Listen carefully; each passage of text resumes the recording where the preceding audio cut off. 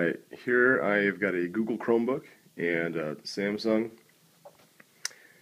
I've got it hooked up via HDMI on the back, and just goes into the HDMI port on here, and it's awfully, there you go, a little more in focus. And then you can see here I've got my YouTube video ready to play. Now this is a straight through HDMI connection, and so if I go ahead and prompt this to play, this extends the desktop. For some reason I was trying to make the LG screen the primary, and it was not working very well, and so it said that the resolution wasn't able to be matched. But here it looks like it plays pretty well. The display is very, very sharp, and so with that, that's pretty easy to do.